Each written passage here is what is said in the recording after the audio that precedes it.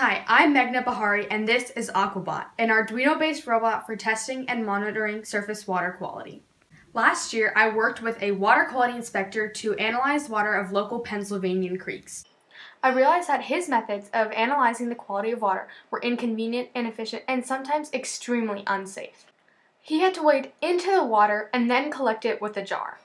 I knew there had to be a better way for water quality inspectors like him to conduct their research. That's why I created Aquabot, a remote-controlled robot that can access hard-to-reach parts of waterways. It can test for either conductivity or pH. The program converts voltage to conductivity or pH, and data is shown on a serial monitor.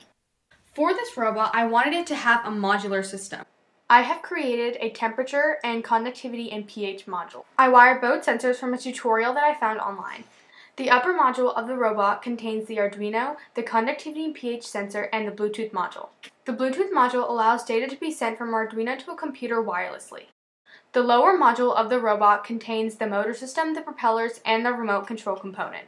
I took the RC component from a remote control car and I wired it to my own robot's motor. Now the robot was able to move automatically. After trying several different propellers, I decided the only way I could find the perfect propeller to match for my robot is if I created my own. I created a 3D blueprint of my ideal propellers. Then I 3D printed a pair of the propellers. The propellers are made out of ABS plastic, which is lightweight and waterproof. After combining all the components of the robot, I created my final prototype. Here's a demonstration of how Aquabot runs in the water.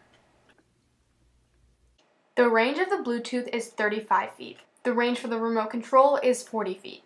Overall, Aquabot is a versatile, handy tool that scientists can use to conduct their research. The final prototype of Aquabot was less than $100. This makes Aquabot a much better alternative to current water quality testing methods.